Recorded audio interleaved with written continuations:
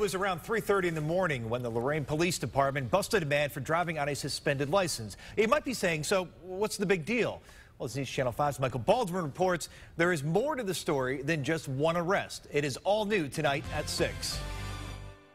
Ramon Montanez is not supposed to be behind the wheel. When he was arrested Wednesday, police found out his license has been suspended 12 times. He's just 22. Oh my God. At 22 years old, that's kind of ridiculous. Clearly, Montanez has an extensive court record for driving with no license. What may surprise you is that he's not alone. I would say the majority of people police officers pull over have no license or have a suspended license. What may be even a bigger surprise is how many people. Probably hundreds. So you might be thinking, how do the cops let these guys get back into a car? Well, they say to you, how do you stop it?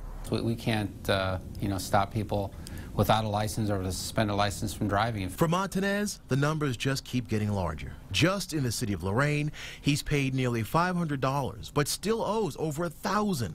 But Montanez doesn't even come close to Tony Salva.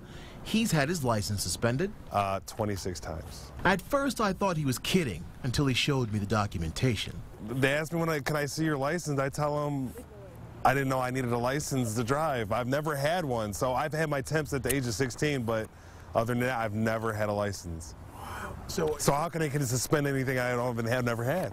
Not that it's an excuse, but Tony says he drives to get to work. As for Montanez, a little advice from a fellow resident. If you've been pulled over 12 times and been suspended 12 different occasions, why not just stay off the road? You know, bicycles are cheaper. On your side, Michael Baldwin, News Channel 5. And Montanez's next court date is September the 28th. Police say he's likely to have the suspension period for his already suspended license extended.